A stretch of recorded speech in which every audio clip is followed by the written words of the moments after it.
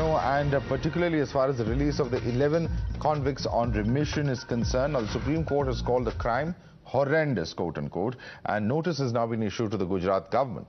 Convicts in the Bilkis Bano plea, in fact, Bilkis has challenged the release of the convicts, and the Supreme Court is to hold a detailed hearing next on the 18th of April. The Supreme Court had already issued notice in other pleas, and it says that it will decide who's the appropriate authority to decide on remission.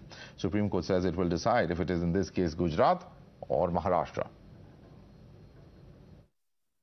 So far as the query of the court was concerned, first they asked that in which matters notices have been issued. So it was brought to the notice of the Supreme Court that notice is already issued only in one matter, that is Suhasini Ali's matter, against which we have raised a very strong preliminary objection that a writ petition under Article 32 and in a criminal jurisprudence filed by a public activist or a social activist is actually not maintainable.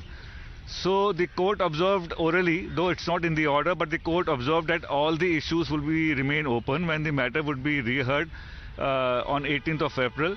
And when we have raised the objection about the maintainability, the court did permit us to point out these maintainability pleas before it, and everything is open before the court.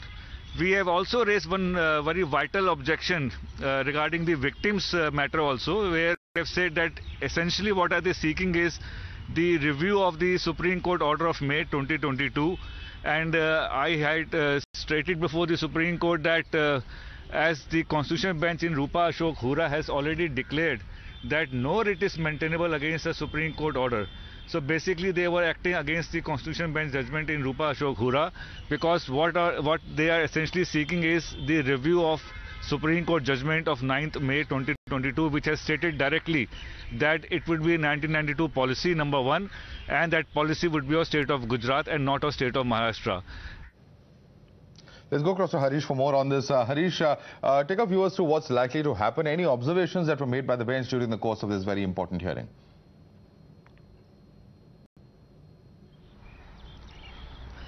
Yes, that's right, Madhav. While adjourning the case for a detailed hearing on April 18, Justice K.M. Joseph described the crime committed by the 11 convicts as horrendous, but at the same time said that the court will not be overwhelmed by emotions and will strictly go by the merits of the case. So this is a very important step towards securing justice for Bilkis Bano, because today the Supreme Court has issued notice on the petition personally filed by her challenging the release of 11 convicts who had gang raped her at a time when she was 5 months pregnant, and also killed 8 members of her family, including her 3-year-old daughter. Why the notice in Bilkis Bano's petition is important is because, remember, the Supreme Court had already issued notice in the other petitions filed by activist Subhashini Ali, National Federation of Women, and also TMC MP Mahua Moitra. But the Gujarat government and the lawyer for convicts had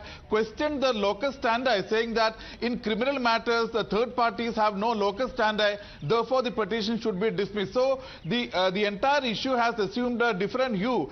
Once Bilkis Bano herself, and who has a locus standi in this matter, has filed a petition, and the Supreme Court has very significantly... All right, all eyes on the 18th, Harish, and what transpires on the 18th of next month when that hearing does take place. Thanks so much for joining us with that update.